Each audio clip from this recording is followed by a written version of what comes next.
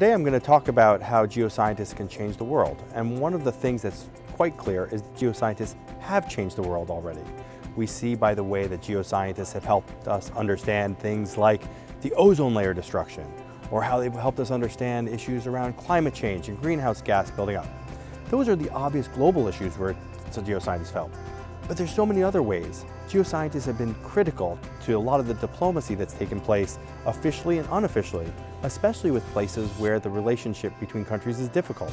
I'll use an example today in my talk about how there are geoscientists working still between the UK, the US, and North Korea to understand one of the major volcanoes that sits in North Korea. There are not a lot of scientists, a lot of people that have worked with the US, UK, and North Korea. And here it is, geoscientists doing that.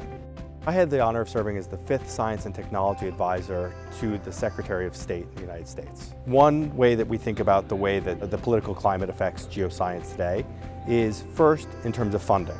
And I think there's been a little bit of a concern that the funding, particularly around the environmental geosciences, has been potentially impacted by a lot of things, not least of which is the political environment and the priorities of this administration.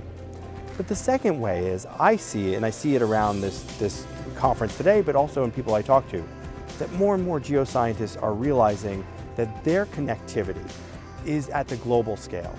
And so in the political environment that exists, where so many of the challenges are international in scale, geoscientists more and more are building those international connections to be able to push their science as a way to better understand Earth processes, environmental processes, but also help us understand the policy context that need to be addressed.